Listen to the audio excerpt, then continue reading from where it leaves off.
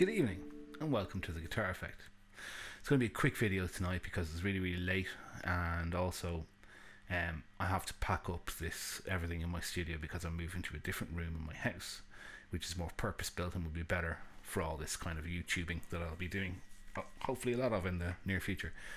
So I wanted to make a quick video because I probably won't be set up to make one for next week, so I just thought I'd make a quick video. So the track you heard at the beginning featured this guitar, and that's what this video is about. And so it was played on all the parts that aren't acoustic on that track, and this is as I've referenced in a lot of other videos, this is my 80s build Squier Partscaster. So basically I had these pickups, these 3 Squier single coil pickups from Silver Series Squier that I had maybe 10 years ago, and I had taken them out of the guitar and replaced them with some Seymour Duncan P-rail things like a bloody idiot. Sold the guitar on pretty soon afterwards, and I found these in just a storage box recently when we moved house, and I was like, right, I'm going to build a guitar around those. I'm going to find relevant parts and build a guitar around them. So I wanted to do this as cheaply as humanly possible, as well as an experiment for myself. So I went online and I found this Korean Samick brand Strat from 1988. It's believe it or not, it's actually a sunburst Strat, even though the sunburst is so minimal. I mean, you can kind of see it coming in parts, that it just looks like a black Strat from the front, which is actually what I wanted. I wanted a black Strat with a parchament scratch plate on, because I knew these pickups would look really cool against a parchament scratch plate, and I wanted a rosewood neck. Now, when this Strat came, it had this neck attached to it with this horrendous diabolical looking 80s headstock, which had to go, so I took that off, and had intended on buying a Fender style neck. And luckily enough, a friend of mine who's a luthier in the southwest of Ireland had this neck just sitting around, with a load of gear that he had put up from guitar builds he'd done where he had superfluous parts left over. And one of them was this unbranded neck that he simply said came from eBay. He doesn't know anything about where it came from. It's a beautiful neck. It's maple with a rosewood board, obviously, and it came with these branded Fender machine heads on it, and it has these nice string trees on it too, which you can see here. So I was really happy with the neck. I love the way it feels. It's exactly the kind of neck I like. It's like just a standard C profile neck, and the fretboard I'd say is about a 9.5 inch radius. I'd say it's quite a vintage feeling radius, but not like unbendable or unplayable or anything like that. It's just a really standard feeling Strat neck, and also it's been tinted amber, which I really love. Interestingly, the headstock is like about 10% bigger than my American standard Strat, and I recently sold on a Mexican Strat that I had, and again the headstock is just about 10% bigger, which I think is odd. When it's in isolation you don't notice it, but when it's beside the other Strats it is actually quite significantly bigger than my other Strats. So as I said, this is a Korean 80s Samick Strat, and a unknown origin, unknown age neck, although I don't think it's very old. And then the other thing is, I had the pickups already, and I got some potentiometers from a local music store. I don't think they're particularly brilliant, I don't think they're particularly bad, but they have decent taper on them, which is all I wanted. And the scratch plate I got off an actual 80s Squier second hand that was listed on a free ads website that I spend a lot of time on in Ireland. Advertsai it's called. So I went on there and I found this scratch plate, which, while it looks like it's like a aftermarket parchment scratch plate, is actually a white scratch plate from a Silver Series Squier from the 80s that has literally aged to be that slightly yellow colour. And then the pickup covers, obviously being yellow, contributes to that kind of aged look as well, and I really like the look of it. I haven't replaced the bridge, and I haven't even tried a trem iron in it yet.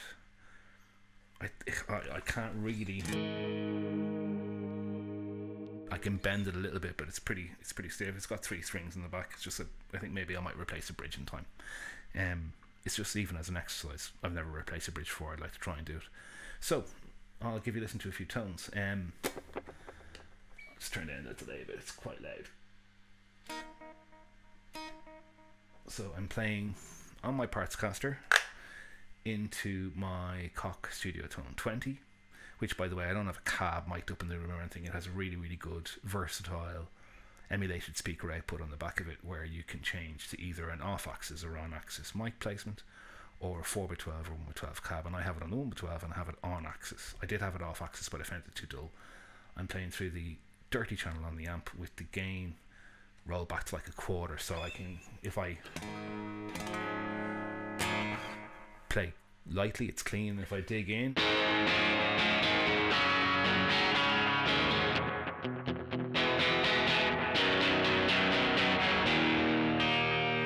it's dirty. Or if I roll off, it's clean.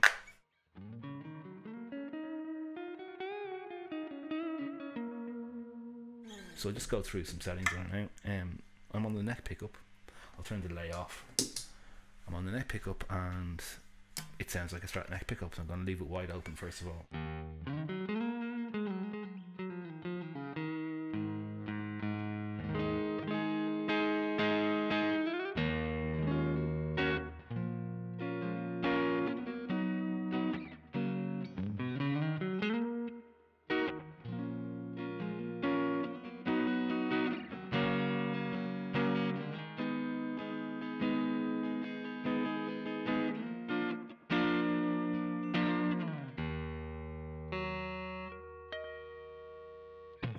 Sounds like a Strat neck pickup.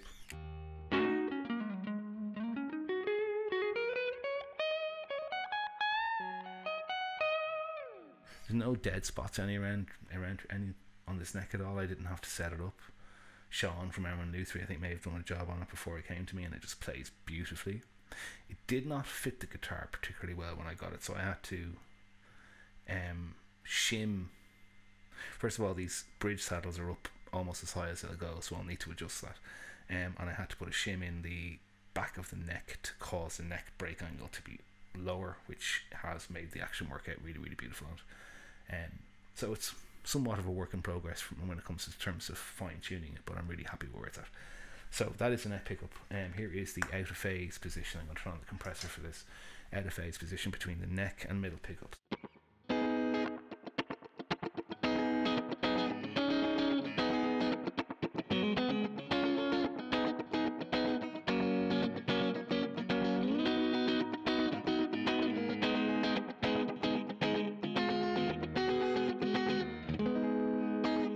Again, does that Strat neck pickup thing, or out of phase thing.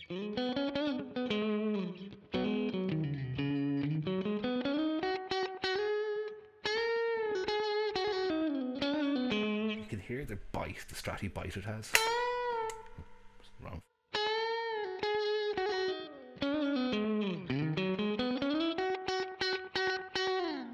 And yet, what I really love about this guitar is I can go back to the back pickup, roll the tone off, I have that mod done, and dig on the back pickup, and it can be really...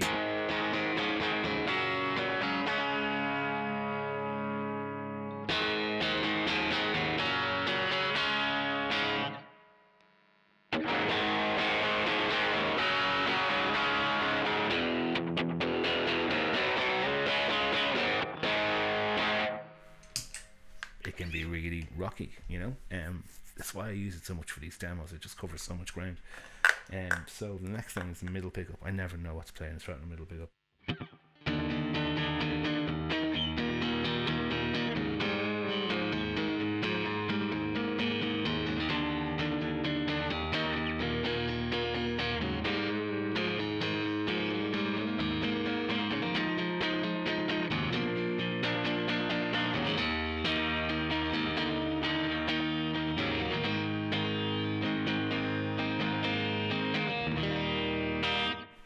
I always find the neck, or the mid pickup I should say, on the Strat is good for playing stringy, riffy stuff.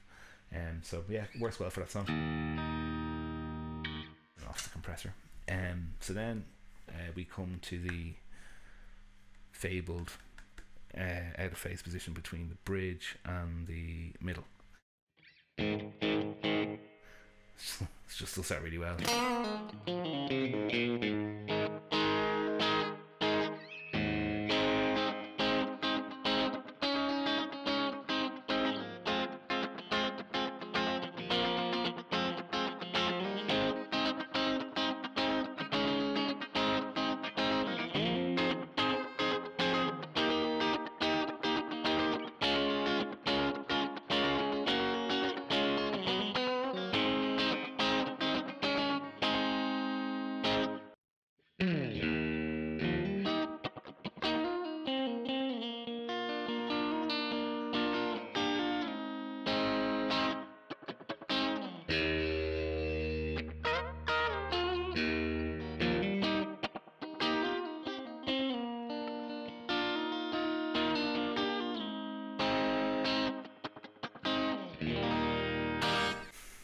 And obviously it does that other thing that that position is known for really well too.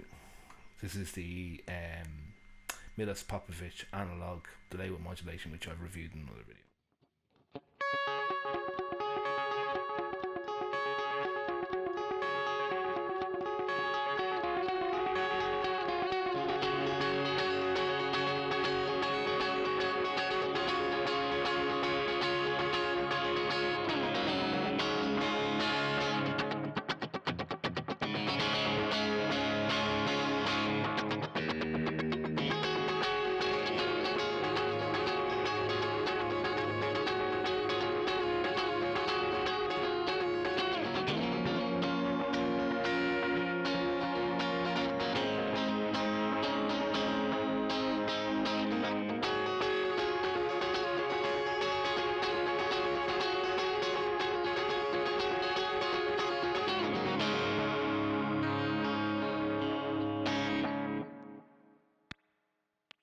So yeah, does that thing really well too. So I'll just play a little bit of dirt, both for rhythm and lead. This is the Mosky Tube Screamer into the dirty channel on my Cox Studio Tone 20.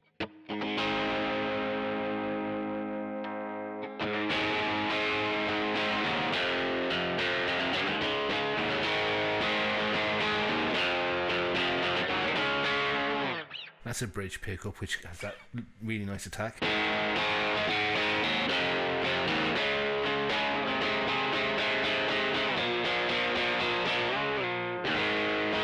I can also roll that tone off.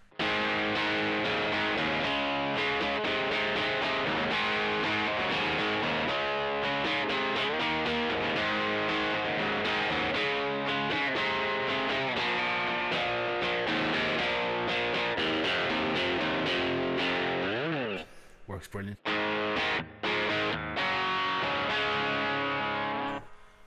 Delay on.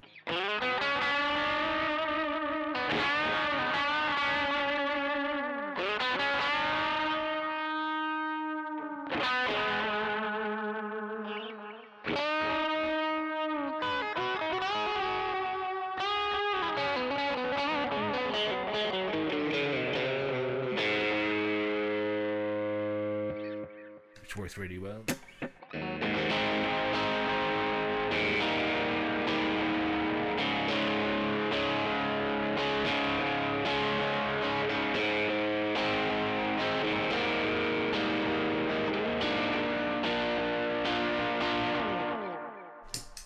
So the other thing then that you want a Strat to be able to do well is that fluty, throaty lead sound. So I'm going to wind back the delay mix a little bit.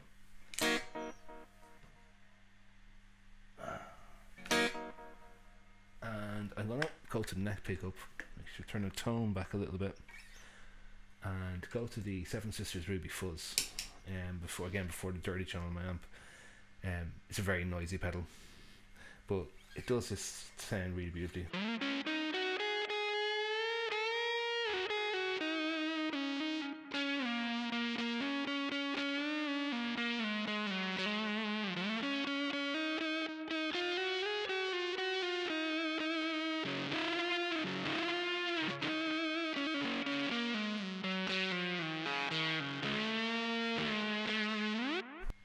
Or you can boost that with the Tube Screamer and Fun to get it even more throaty, and it sounds beautiful.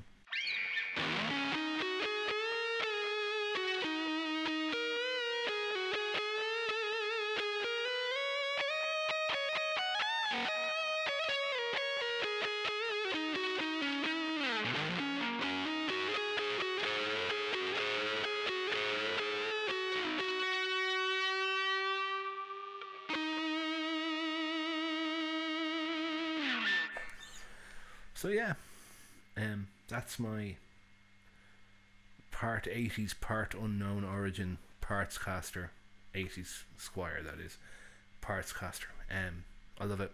I can't recommend building a Partscaster enough. There's something really cool about a guitar that you build yourself. You really identify with it. It's what you want it to be.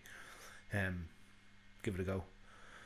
My name's Rob, and you've been watching The Guitar Effect, and I'll see you soon from hopefully new and flashy digs. Talk to you soon.